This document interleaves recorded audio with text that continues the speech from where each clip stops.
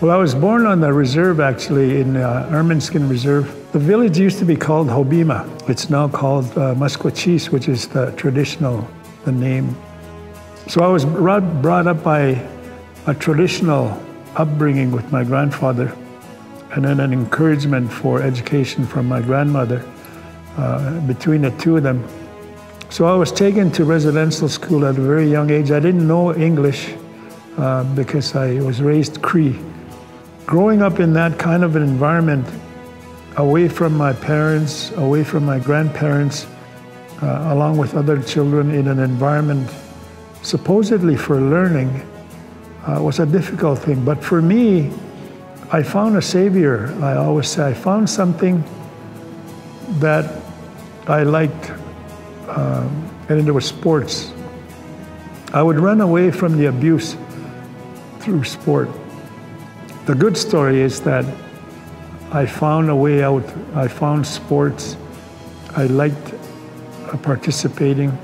I noticed it helped my schooling. So it was a good mix for me. So I continued, and I eventually went to university. I played hockey at the university. I was on a swim team at the university. This combination of sport and academics helped me get through law school to the point where I was the first Alberta Treaty Indian to graduate from law school. I didn't know that either. And then subsequently to get elected to Parliament. All of these, what are some call success, achievements, all relate back to the sports. For me, that was the common thread. I remember one coach in particular, because of a message he gave us all. I remember him, and I think he was very influential in my life. And he said to us, quitters don't win, and winners don't quit. That stuck to me. This was maybe, I would say, grade 9 or 10, and that stuck to me till today. I played baseball in 3 countries. I was blessed to play hockey in 9 different countries. I swam in 3 different countries. Baseball I liked, hockey I liked, but I broke my leg. So in order for therapy, I started swimming. And swimming led to, as part of therapy, also some success.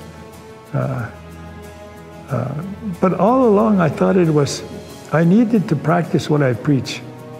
Because I was taught, I would go to graduations and I'd talk to children, I'd talk to youth. And I'd always encourage them to pursue a balance between the physical and the spiritual and the mental. Study hard and play hard. But had we had more sports, even today, if we had more sports today, I think things would change faster. Because sport is a happy medium.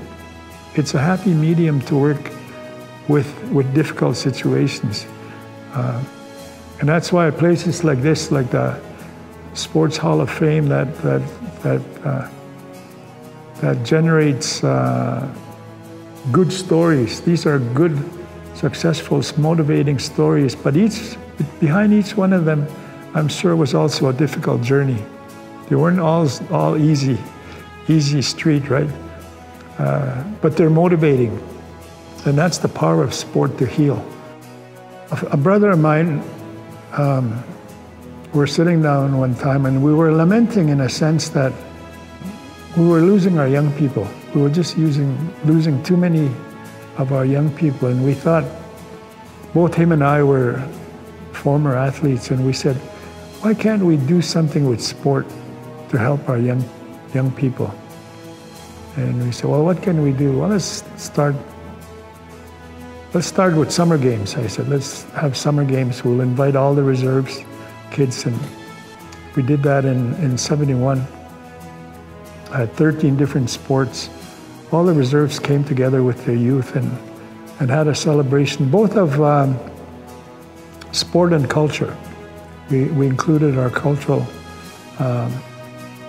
element into the sport participation. And then that grew into a winter games. From Alberta games, summer and winter, then to Western Canada. Winter Games. And then I went to Sweden in 1977, and I proposed a resolution that we should have a World Indigenous Games. Let's try and lift up our culture and our games in a good way so that we can motivate our young people to, first of all, begin to know themselves again, who they are. And we thought, for me especially, because of what sport gave me, I wanted to give it back to others, the benefits of sport for me. And in '77, when I suggested the World Games, it was a very long shot because it requires a lot of money to do something like that. It took me 38 years actually to realize the dream of having a World Indigenous Games. It took me 38 years. But that was what was behind it all. What can we do for our youth so that they will choose life and have a healthy lifestyle? And sport and traditional games were the answer. A formula for success is balance. By that I mean, to succeed in life, it doesn't matter what aspect of life, pursuit of life. If you balance your physical blessings, you have a healthy body, your mental, your cultural, because you're blessed with a culture, and your spirituality. If you balance those four elements of life, the physical, the mental, the cultural, and spiritual, you can do whatever you want. Old man told me that. I asked him that question. But it didn't hit me till many, many years later, because all he said was, I asked him, how do you become a Canadian champion? Because he was a Canadian champion, cowboy. And he said, Willie, it's balance. That's all he said, it's balance.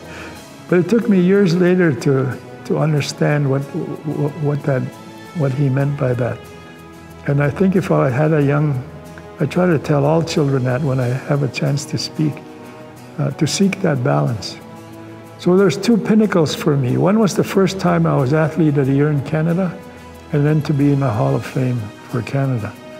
And in between all that, I'm hoping that I've influenced a lot of young people to do the same thing.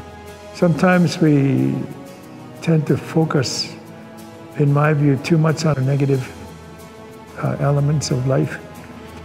And we need to take the same amount of effort, because it does take the same amount of effort to be positive. And if we focus on a positive and encourage a positive mental attitude, then we'll have many, many more names and plaques like this of outstanding people.